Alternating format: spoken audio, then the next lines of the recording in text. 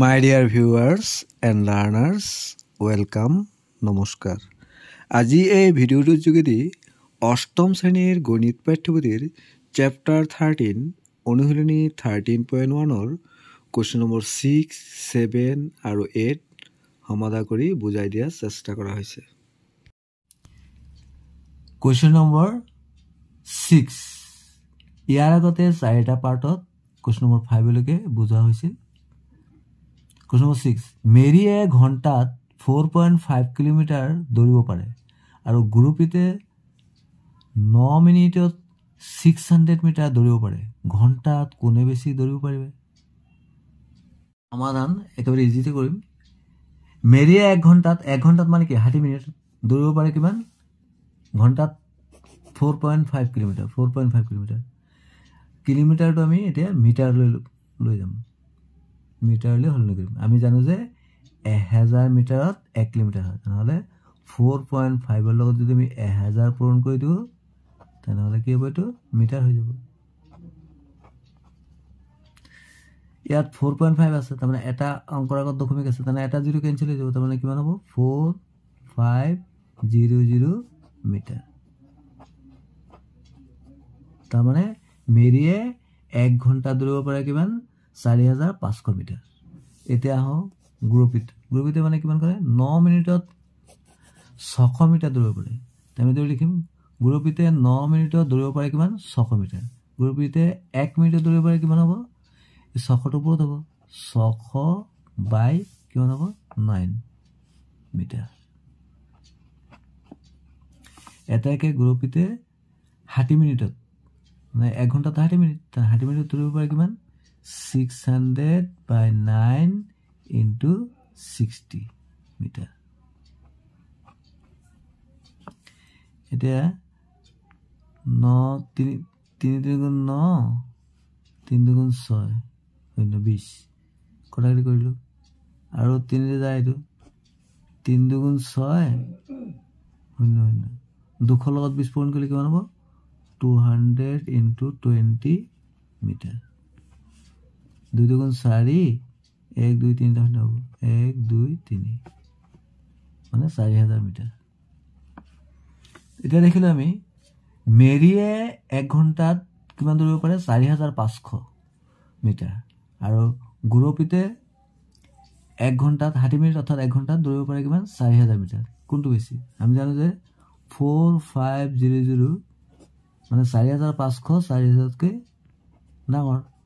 তাৰমানে আমি ইয়াক প্ৰশ্নত দিছিলে ঘণ্টাত কোনে বেছি দৌৰিব পাৰে। তেনে আমি দেখিলো যেহেতু 4500 4000তকৈ ডাঙৰ তেনেহলে মেৰি দৌৰিব পাৰে। এতেকে ঘণ্টাত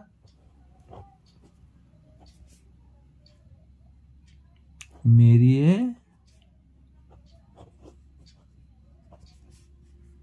বেছি দৌৰিব পাৰে।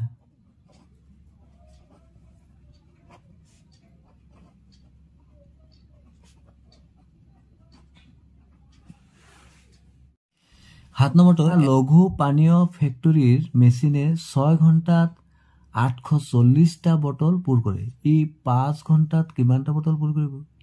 আমি দেখিলো যে এইটো এটা প্ৰত্যক্ষ সমানুপাত। আমি সমাধান কি কৰিম? ধৰা হল সময় x আৰু বটলৰ সংখ্যা y বুজায়। তো সময়টো আমি 1 ধৰিছো, এইটো ঘণ্টাত আছে আৰু বটলৰ সংখ্যা y। তেনেহলে ইয়াত x1 কিমান হ'ব? কিমান ঘণ্টা আছিল? 6 ঘণ্টা 6 আৰু y1টো কিমানটা বটল? 840 আৰু কিমান ঘণ্টা দিছে সময় আমাক? 5 ঘণ্টা। তাৰমানে x2 টো 5 আৰু কিমানটা বটল? তাৰমানে আমাৰ y2 ওলাব লাগে। তো ই এটা প্ৰত্যক্ষ অনুপাত। তেনেহলে আমি জানো যেহেতু এইটো এটা প্ৰত্যক্ষ সমানুপাত তেনেহলে আমি লিখিব পাৰো এটাকে লিখিব পাৰো x1 by y1 equal to x2 by y2। এতিয়া আমি মান কেইটা পাইলো। x1 ৰ মান আছিলে 6 y1 ৰ মান আছিলে 840 equal to x2 কিমান আছিলে? 5 আৰু y2 ৰ মানটো না আমি উলিয়াব লাগে। তো ক্ৰস মাল্টিপ্লিকেশ্যন কৰিলে কি হ'ব? 6 into y2 equal to 840 পূৰণ কিমান হ'ব? 5। এতিয়া আমি y2 ওলাব লাগে। y2 equal to 840 into 5 by কিমান হ'ব? 6। এতিয়া আমি কটাকটি কৰি লওঁ এতিয়া আমি y স্কয়াৰ কৰিলে কিমান পালো 840 into 5 by 6 6 কটাকটি কৰি দিওঁ 6 গুণ 6 এতে কিমান 2 24 4 গুণ 24 ahonilo হৈ গল 140 লৈ এতিয়া কিমান হ'ব 140 into 5 কিমান হ'ব 5 শূন্য শূন্য 4 5 গুণ 20 শূন্য 5 গুণ 5 2 7 তাৰ মানে 700টা বটল পুৰ কৰিব পাৰিব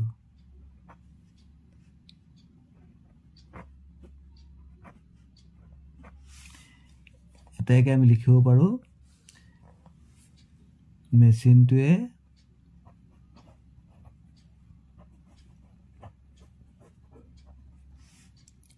5 ঘন্টা 700টা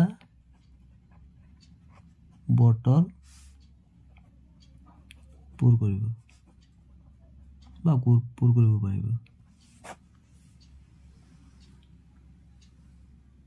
8 নম্বৰটো আছিল মডেল জাহাজ এখনৰ পালৰ খুঁটাটোৰ উচ্চতা 9 সেন্টিমিটাৰ প্ৰকৃত জাহাজখনৰ পালৰ খুঁটাটোৰ উচ্চতা 12 মিটাৰ প্ৰকৃত জাহাজখনৰ দৈৰ্ঘ্য যদি 28 মিটাৰ হয় তেন্তে মডেল জাহাজখনৰ দৈৰ্ঘ্য কিমান হ'ব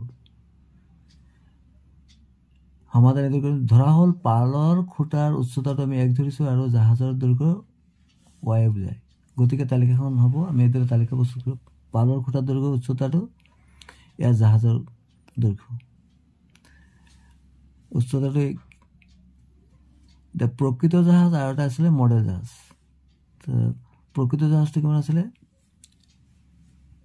এক্সনৰ মানটো কিমান আছে আমাৰ প্ৰকৃত জাহাজৰ এক্সনৰ মানটো আছিল উচ্চতাটো 12 আৰু পালৰ খুঁটাটোৰ উচ্চতা কিমান আছিল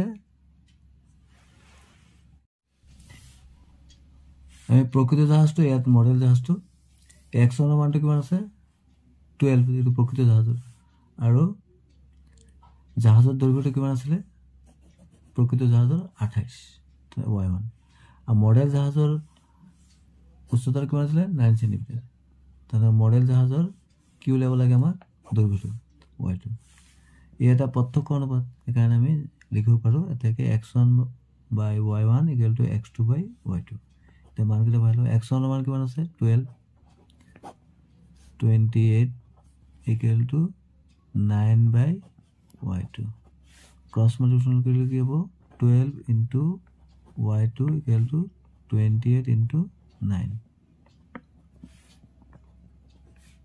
y2 কি হ'ব 28 into 9 by 12 3 গুণ 3 গুণ 9 3 4 গুণ 12 4 7 গুণ 28 3 7 গুণ 21 তাৰ মানে মডেল জাহাজখনৰ দৈৰ্ঘ্য হ'ব 21 সেন্টিমিটাৰ থ্যাঙ্কস ফৰ ওয়াচিং আজি আমি কোৱেশ্চন নম্বৰ 8 লৈকে সলভ কৰিলো ভিডিওটো নেক্সট ভিডিওত 9 আৰু 10 সমাধান কৰি বুজোৱাৰ চেষ্টা কৰা হ'ব থ্যাংক ইউ সো মাচ